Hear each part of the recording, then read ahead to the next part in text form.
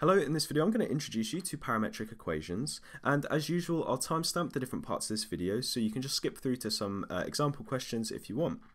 And so we'll start off by saying, well, what are parametric equations, right? Well, pretty much they're just an alternative way for us to describe a curve. So usually when we've been describing curves, we've been using Cartesian equations, which will look something like this, say y is equal to 2x squared plus 4, okay?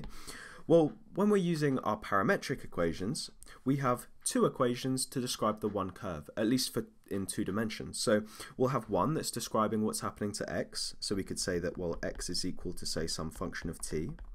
And we'll have another equation which is describing what's happening to y, so say y is equal to some other function, g of t.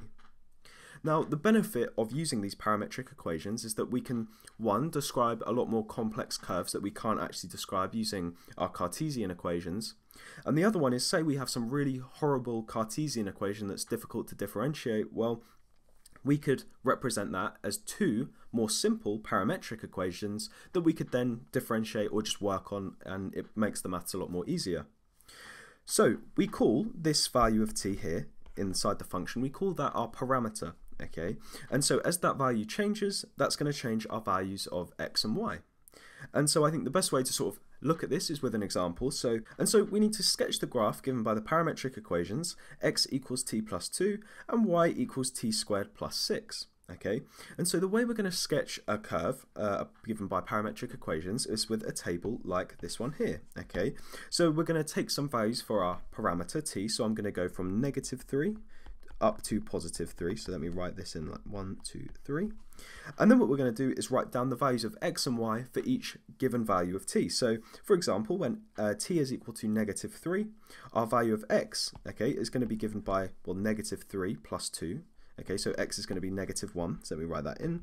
And our value of y is going to be equal to, well, substituting -3 into our equation for y, we get -3 squared, which is 9, plus 6, well, that's going to give me 15. Okay, and so we've got one coordinate. We've got when x is -1, y is equal to 15.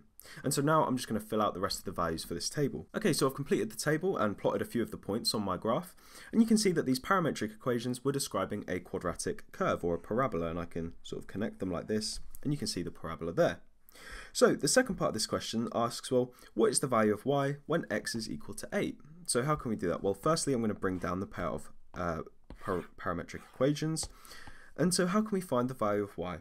Well, when x is equal to 8, we could substitute that into our top equation. So we've got that 8 is equal to t plus 2, which is going to give us that t, our parameter at that point, is equal to 6.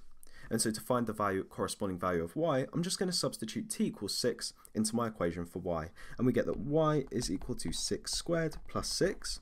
And so we've got 36 plus 6, and we get that y is going to be equal to 42.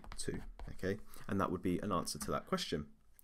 Let's now take a look at another question here, where we have a curve that's given by the following parametric equations, and I've drawn a sketch of the curve down here, just a little sketch, and we need to find the points where the curve crosses the x-axis. Well, how can we do that? Well, the curve is going to cross the x-axis when y is equal to 0. So let's substitute that in. So when y is equal to 0, we have 0 is equal to t cubed minus t.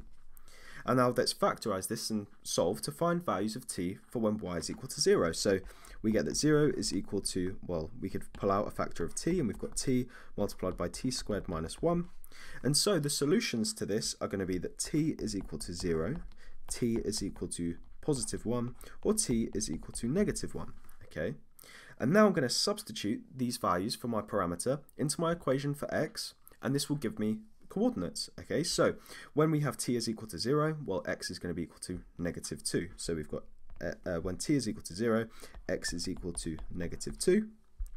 When t is equal to 1, well, we've got 2 multiplied by 1 squared, which is just 2. Subtract 2 is 0, so we've got x is equal to 0.